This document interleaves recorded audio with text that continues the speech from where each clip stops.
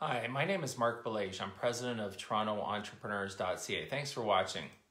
In this short video, I'm going to share with you some thoughts as to what you may want to be thinking about as a business owner as of today, Monday, December 14th, 2020. Well, here are some signs that you might be hiring or employing a toxic employee. These are uncooperative, unnecessarily competitive, or just downright difficult candidates or employees. Well, here are some signs that you might have a toxic employee. One, somebody who doesn't speak up at meetings or is being very closed in and unresponsive.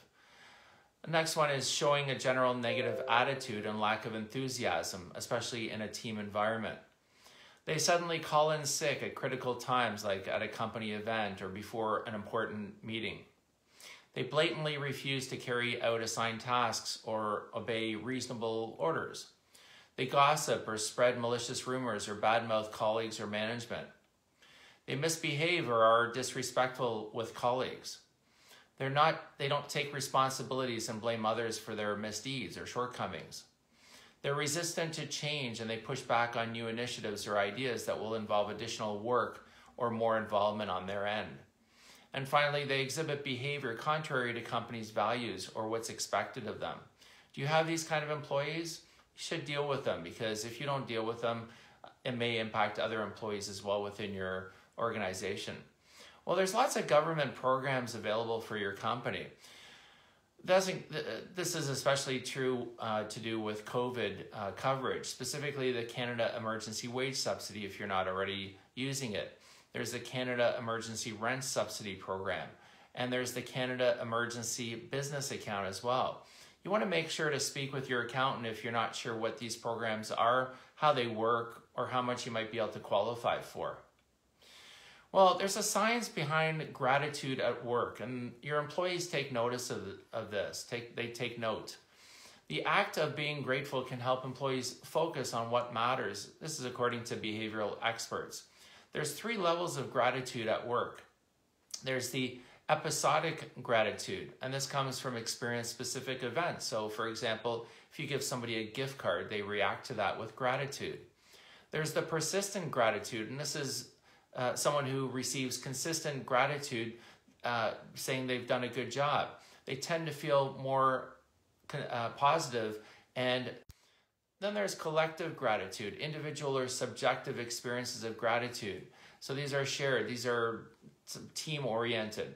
So investing in a positive culture nurtures a very engaging culture, and it can be very helpful for your organization as well. Well, every December, LinkedIn asks their community to share the big ideas that they believe will define the year ahead. Well, here's a few that I thought are interesting that you might find interesting as well. Companies may let employees work from home 2 or more days a week, with some opting for 3 days in the office, 2 days remote, and then 2 days off. So this will be a 3-2-2 work week. Next year's technology and innovation wish list will focus on products and services that make us feel better. Think of hand sanitizers, think of stations that provide social distancing, and more. The pandemic will send more women to the C-suite. Amid the struggles, we're actually seeing more women moving into the top executive ranks during the pandemic. Well, millennials will remake investing in their own image, opting for more sustainable and ethical investments. And finally, while the pandemic has obviously devastated local economies in the world and has put millions of people out of work, it will set off an entrepreneurial resistance, which will grow entrepreneurship around the world.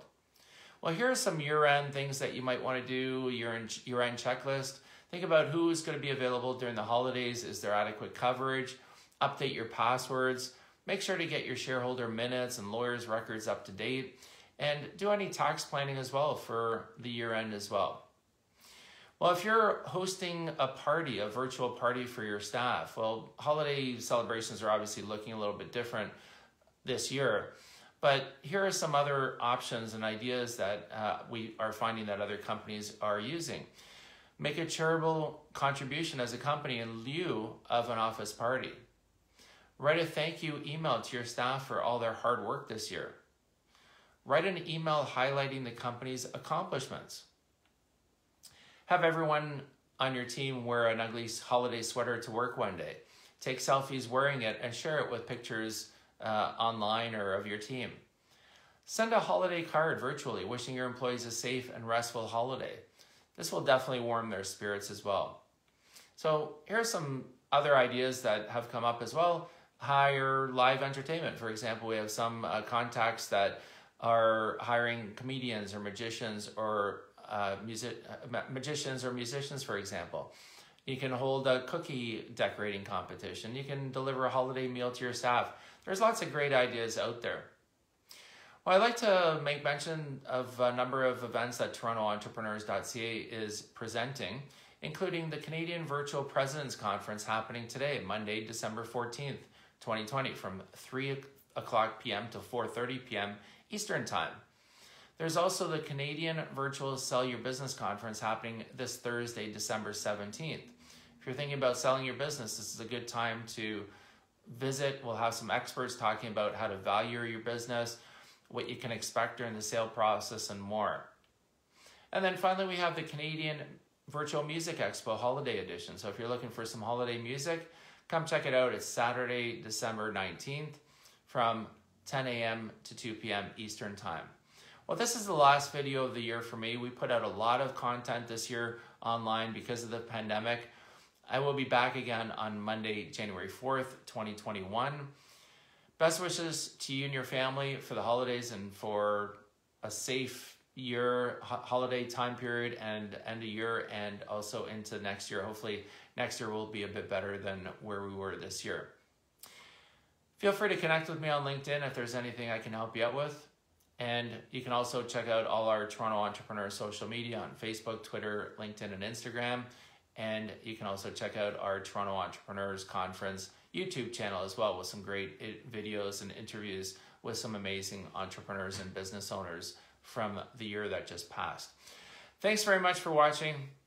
Have a great day and a great week, great holiday season. Stay safe.